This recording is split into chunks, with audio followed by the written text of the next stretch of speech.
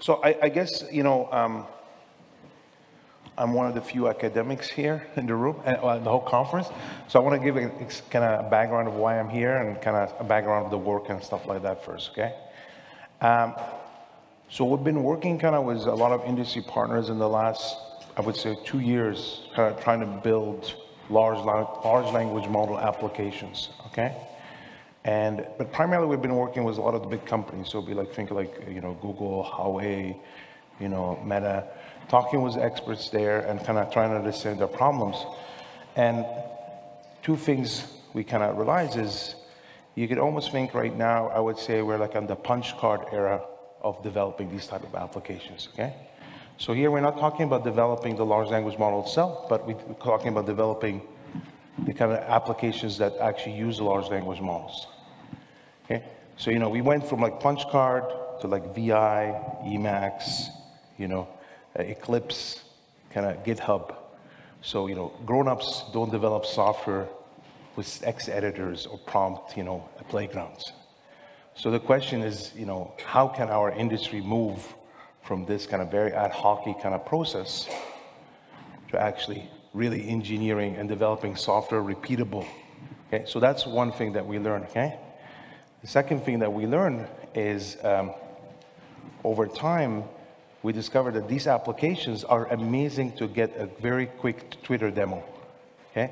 So it's very quick to get a demo, and then the leadership expects that, well, you got the demo in a week, then we could ship in like 3 weeks. But actually that thing from a demo to shipping is extremely much harder in these type of applications. So that's kind of the background of this. And then as we started discovering, talking to this, and now talking to other people in the industry, we discovered, okay, first is probably not a good idea to talk to the Meta and the Meta folks and the Google guys, because they have a lot of experts to help them. Instead, actually, we need to talk for a lot of people in the industry, because a lot of times you think you have a problem and you think you're the only person who has a problem, but actually it's very important for us to kind of bubble up these problems, highlight them, actually even give them names so we can work on them as a field altogether on it, right? Whether it's academia or industry, okay? So that's kind of the background of there. And then there's a lot of people on this because we don't only, so we went in and we basically defined 10 challenges that we thought were very important. Actually, since we wrote the paper, we discovered there's a lot more challenges actually in the shipping part. So we're going to be having another piece of work that talks about that. But in addition to that, we actually build a full platform. You can think of it as like GitHub 2.0 for foundational model apps. Okay. And another thing is I always use the word foundational model. I don't use the word large language model because at this stage we can all agree it's not about languages. Okay, so there's multimodal and it's not about large. There are small models too, okay? So that's why I use foundation models. I don't want to update my slides every couple of weeks.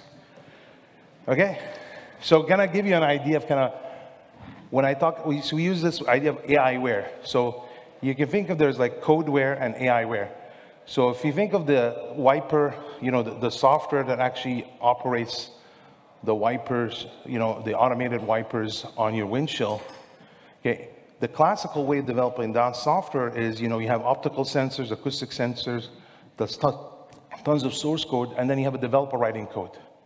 On the other side, this was AI, where you basically have a camera on the windshield that's taking pictures, and that camera has a model, an AI model, machine learning model, that has actually hundreds of pictures, of windshield was rain on it, and 100 pictures with windshield with no rain on it.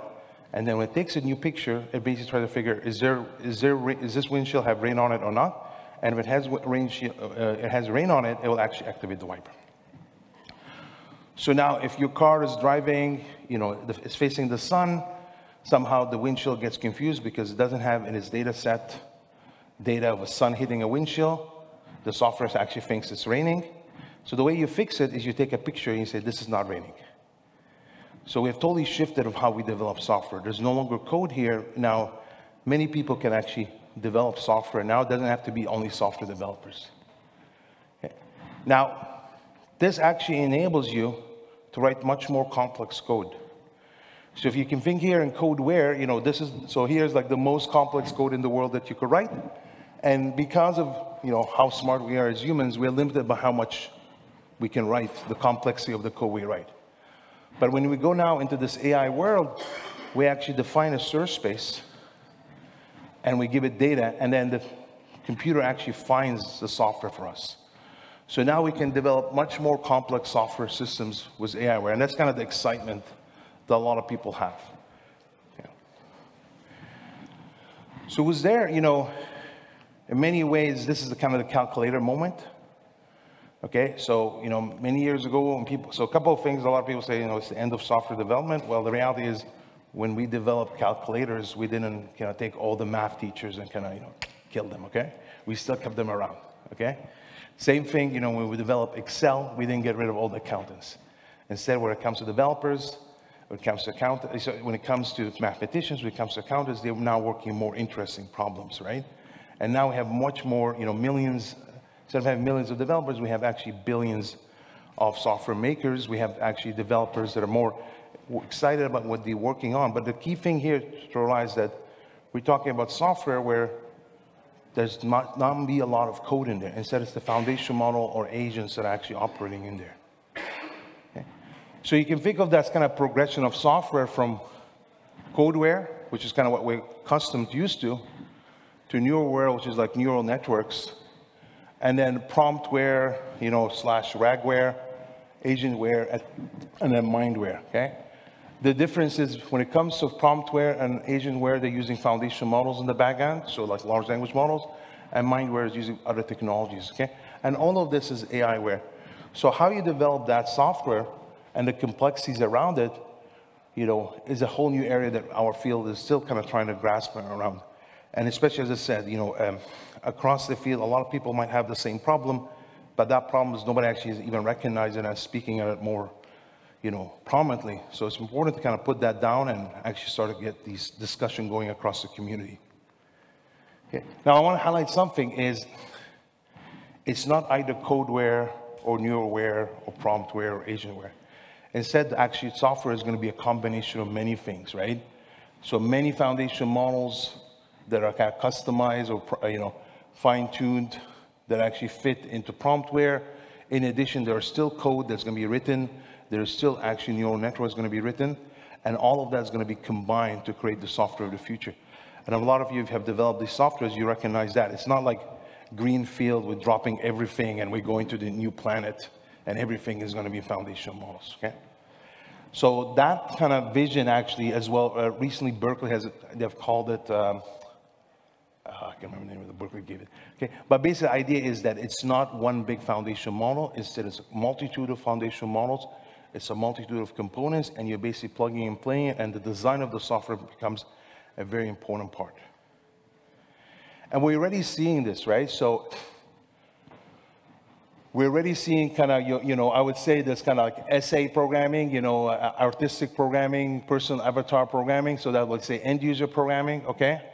And then we have seen as well enterprise programming, so things like Power Automate from Microsoft or Microsoft Flow, okay? And even there are already kind of in research labs examples of databases or operating systems that are actually, or compilers that don't have a lot of code in them, actually instead it's all foundational models, okay?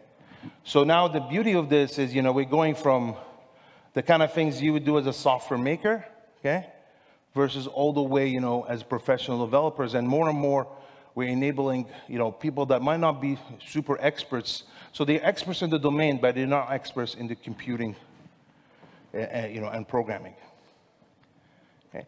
So the first thing is, you know, the same way we have that's kind of life cycle, kind of, you know, whether it's waterfall or so on. You know, the question is, what is exactly the life cycle for this FMware? Okay. So this is kind of our first attempt based on our experiences. So, you know, so the interesting thing is requirement engineering will always stay, okay? Unfortunately, the reality is we still have to deal with humans. So humans are the weakest link, okay?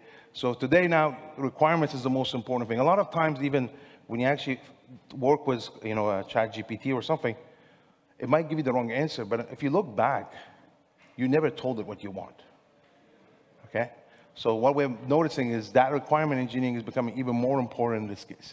Now, the beauty here is, you know, and if you know, if you work on any big project, if you have a good requirement engineer that can work, or requirement analyst that can work with the customer, that process becomes much smoother going down, right? The beauty now is because of this whole process now going down here, can be automated the feedback loop can be going much faster. The other thing here is we're moving from this idea of, software architectures to what we call cognitive architecture. So deciding how you're going to break down the thinking of your system. Okay.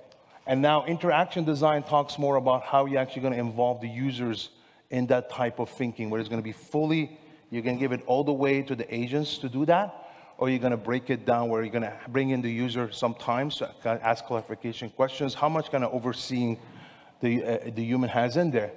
And then the model engineering, which usually comes down to, even if you have access to GPT-20, you're not going to use GPT-20. The reality is nobody will make money if you're only using GPT-5 or 4, right? Okay, and then the prompt design itself, and then actually workflow engineering and so on. Okay, so the paper kind of talks on this, and we kind of talk about a lot of the challenges around there, and we kind of define, a lot of challenges around this. But what we noticed too, as I said, so this is from Andrea Carpacci, so from Tesla, so, it is easy to demo a car, self-driving around a block, but making it into a product takes a decade. And that's actually what a lot of people are noticing now in this kind of domain, right? So this is from LinkedIn, what they found is, going from 0 to an 80% ready product, it was very quick, it was very smooth, and then every 1% was even more painful than the 1% before. Okay? So that really slows down the progress of the project and frustrates as well kind of the management and the expectations of when you can ship. Okay, Microsoft, and GitHub, especially the folks that actually developed a lot of the co-pilots. So there was a lot of kind of discussions with them. And one of the things they said is traditionally regression testing. So every time you do a change, you run all your tests. Well, if you actually have GPT in the background, every one of these tests is actually costing money. So every check-in might cost like $5 or $3. Okay, so how do you actually rethink how you do regression testing? The other thing as well, one of the things that Red Hat was noticing is that already developing software that used neural network was complex and hard, and having people trained in that area was complex and hard, and they're expensive.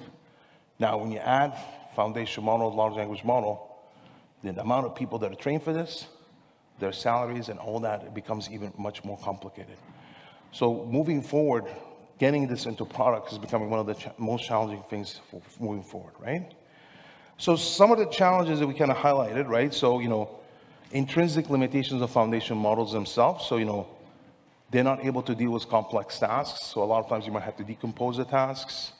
Hallucinations, they tend to hallucinate. As well, they're not able to control the external outside world unless you add additional capabilities to them.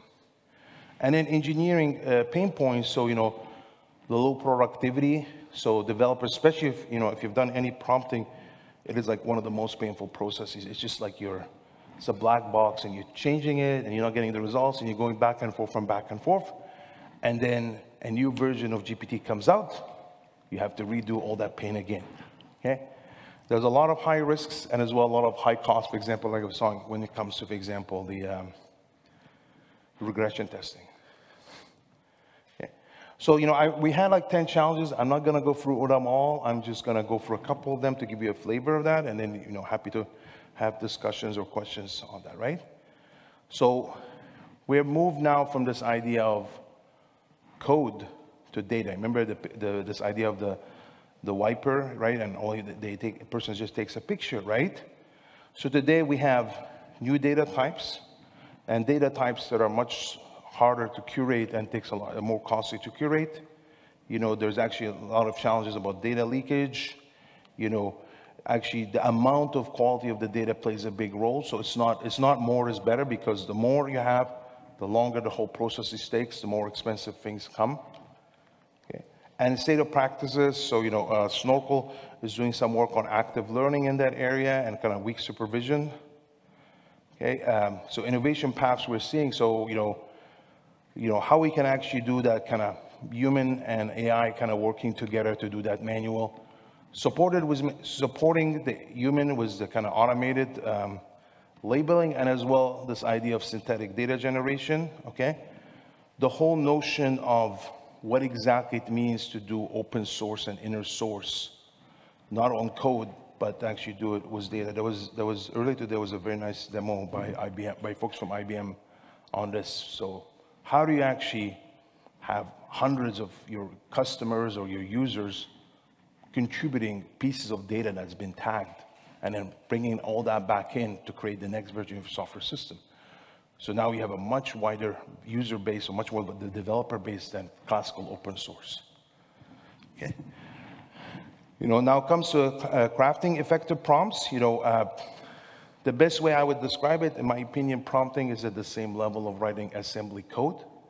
Okay, I think in the next two years, ideally, we won't be doing prompting. We're going to be doing something a bit more higher level. Okay, so they're too low level. They're very fragile. As soon as GPT changes, between even same versions of GPT, but different releases of it, you see differences. Okay, prompts don't transfer. So if you want to transfer from a Gemini to GPT, the prompts are not transferring, right? And the problem right now is there's basically no prompt debugging, right? So the old days when your system crashes, you actually could put a debugger, figure out what's happening, and say, oh, I forgot to check for a null pointer here, okay? Today, there's very limited support to debugging to tell you, okay, you know what? The reason the model is always giving you wrong results is because it's kind of fixated on this colon that you have somewhere in the text of your prompt. Okay, so yeah, state of practice today is there's some type of work that's trying to at least give you which parts of the prompts that are kind of triggering the model, okay?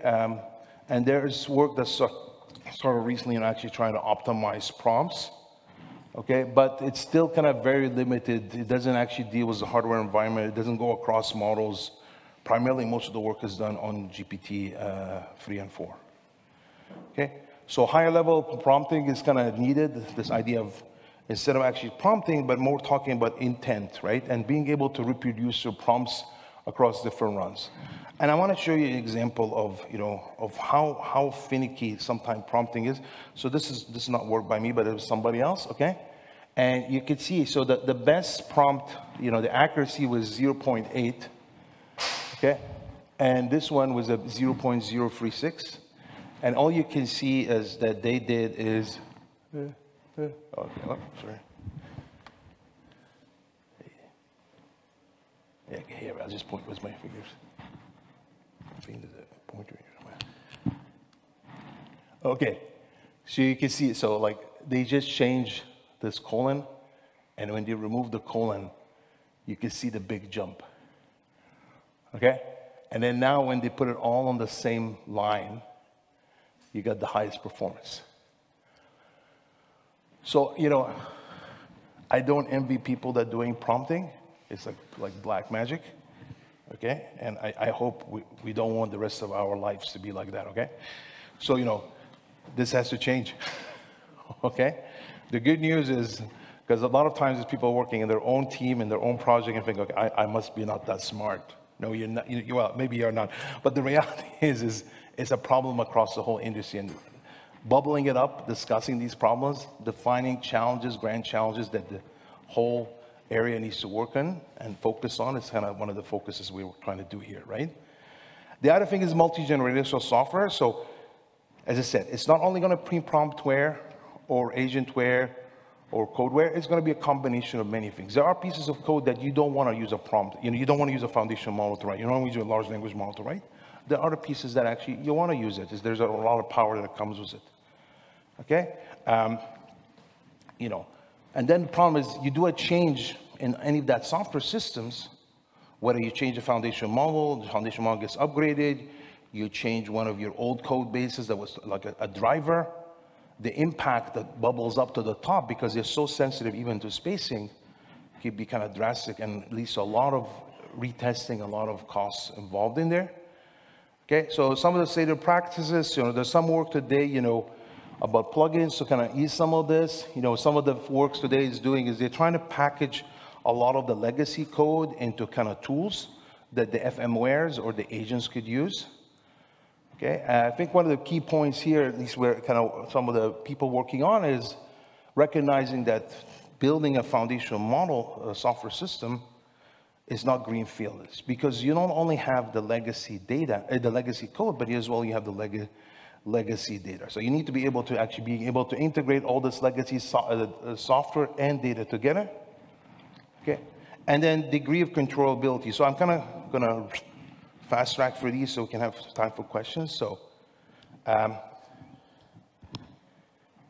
today, you know, while agents promise a lot of flexibility and their ability to be autonomous, it's hard to build these type of software systems kind of, you know, and depend on the agent's ability to actually detect things and act appropriately. So those are complexities. Okay, so we're going to go very fast.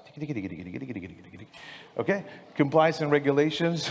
Okay, a lot of problems in there too. Okay, you know, I think the key one would be, you know, so we have SBOM, and there's SPDX for AI bomb, but the AI bomb is totally incapable to even describe foundation models, and it's not able to describe FMwares. Okay, so there's a lot of work that needs to be done. The notion of data is totally different in this world. Today, it doesn't mean large language models means there's more data. There's actually a lot of different types of data, and the license on all these types of data. Even when you put thumbs up and thumbs down, there's a licenses that you're agreeing on with your customers on how you can use that data. So data becoming a very complex thing out of this whole thing. Okay, very limited support and collaborations. You know, in particular, how you do versioning. So do you version the prompt? Do you version parts of the prompt? There's a lot of challenges in there. Today, when you download an agent off the internet, that agent over time evolves by itself. So how do you do versioning of that? How do you do licensing for that? Okay, so semantic observability is another thing. You know, I think the key thing today is, remember, a lot of times there's no code because the agents are just acting by themselves. Okay, so even if you're logging everything, then you find a problem. You try to go back to find the code, but that code doesn't exist. You try to run it again, but the agent acted differently. Okay, even being able to deterministically run this. When we did this, like this challenge, we hadn't developed a lot of agentwares, but this actually is becoming one of the biggest problems because when something breaks, it's hard to get the agents to go back and repeat stuff, and it's hard to actually to even ask the agents to explain why they're doing something, because if we ask them to explain why they're doing something, then they actually change their behaviors. Okay. Performance engineering, you know, I guess one key thing to highlight is today there's a lot of works you see about very complex, I would call them cognitive architecture. So you have, instead of asking GPT, you ask, so you have one agent asking GPT, another agent kind of analyzing the results, and a third agent fixing the results, okay? So this looks very nice, but actually when you put this in production, it doesn't work because the latency becomes very long, right? Because the user asks a simple question, and now you have 3 foundational model queries, and they're going back to back, so suddenly a user is expecting something to come back instantaneous. It's taking quite a bit of time. Okay, so testing under non-determinism, I think most people kind of are feeling that pain, you know, today as well. So siloed tooling and lack of process. So this is kind of what really triggered us to create this whole new platform, which we call the FM Arts. We wanted to basically create something that's kind of the equivalent of, you think of GitHub for this new type of software, right? This is kind of what we have created, right? And we're trying to work now to try to open source this. But basically, you have different studios, so studios for alignment, for knowledge studios, agent studios, orchestration studios, prompt studios, and operation studios. And then now you have assets, and now the assets are becoming much more complex. Not only a piece of source code, it's a prompt, it's actually parts of the prompt, it's an agent. How you do versioning all of this becomes a problem itself. Now, FMware frameworks, so this would be things like LangChain, okay? Now, what we have noticed too today, you know, LangChain and so on, they generate basically like Python scripts. But because you generate Python scripts, you cannot do a lot of optimizations at the bottom. And what we notice is because we don't have, well, most of the world, unless you're like, you know, Microsoft and OpenAI don't have access to a lot of actually machines and GPUs. So you need a runtime that could have like, you know, with free GPU cards, you can serve like 20 developers. and how it actually alternates between all of that. Okay? So that's another area that a lot of people are kind of trying to work on. Okay? And that kind of touches on performance engineering and operational management. So, basically, I'm here to tell you, we're kind of just starting on this. The key purpose of this is, I'm sure, well, I would love if anybody reads this and says, oh, you missed this challenge or that challenge, right? And then from there, we want to be able to add them to start the discussions. Otherwise, everybody in the industry is working on it separately and siloed, and our processes are very inefficient. So, the paper is here. You can get it from that QR code, right? Now, we're working on this actually with multiple angles, okay? So, from an academia point of view, we actually created a kind of a graduate program that actually tries to teach students how to actually develop foundational model, kind of FMware. Okay. In addition, this is part of the LF So this is the OPIA so it's an open platform for enterprise AI. So this a team of companies that are working primarily on trying to standardize this whole thing, right? So they're focusing right now on RAG, so RAGware, and you're trying to standardize all the different components in there and standardize the interfaces. So today, if you have a vector database and you want to move to a different vector database, it's not like moving between SQL databases. They all have their own interfaces. So if we can at least get everybody to standardize on interfaces, that whole marketplace becomes much more independent evolution in it. And then at the bottom, so this is kind of the AIware team. And now this is teams, these are primarily academics. Now, there are companies in here, but these are the people, the folks in the research lab of these companies that are trying to figure out, okay, how we can make it such that people can develop FMware apps, efficient ones, and with high productivity.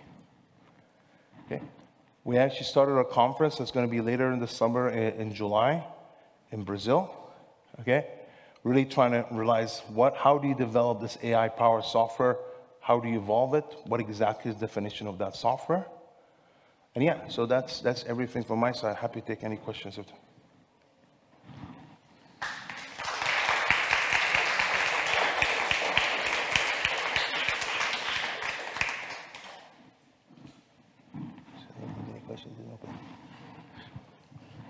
If there's a question, raise your voice, otherwise we're good. Okay. Okay, well, thank you. Oh, sorry, there is, well, I can't see, sorry. Because the lights are in my, so where, oh, sorry, here. Okay. Okay. It was more, could you go back to the degree of controllability? It was slightly too quick. You want to go back to that slide? Okay, good.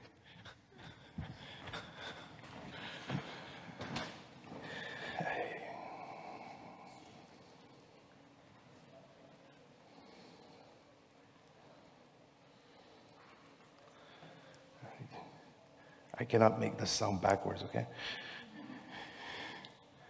Oh. Okay, we're here. Good. Yes, please go ahead. Did you have a question on this, or?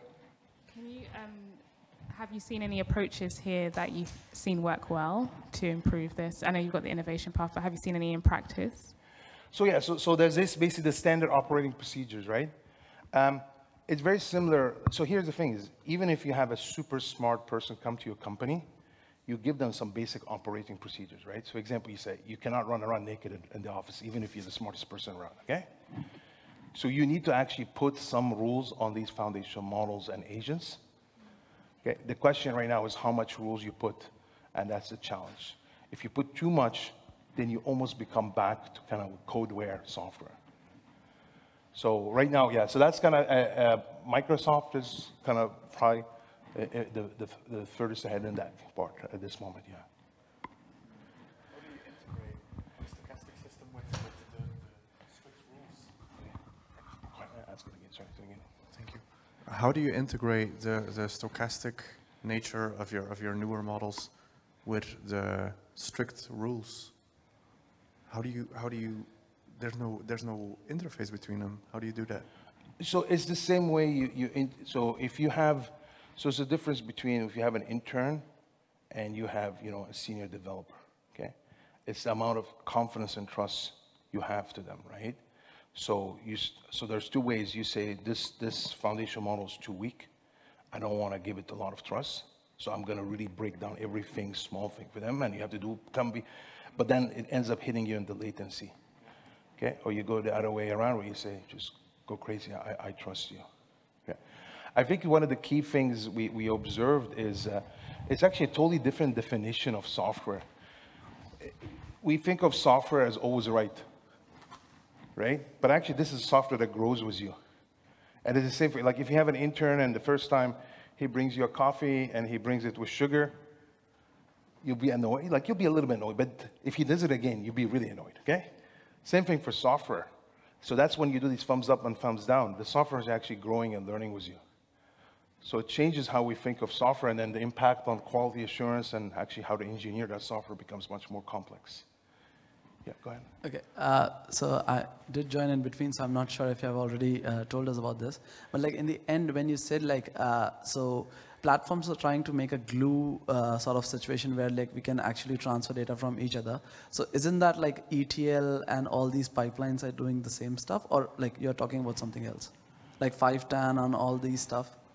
So this was the asset management. This is more like source code. So how you manage your source code, how you manage your databases, how you manage your prompts. Like that was the.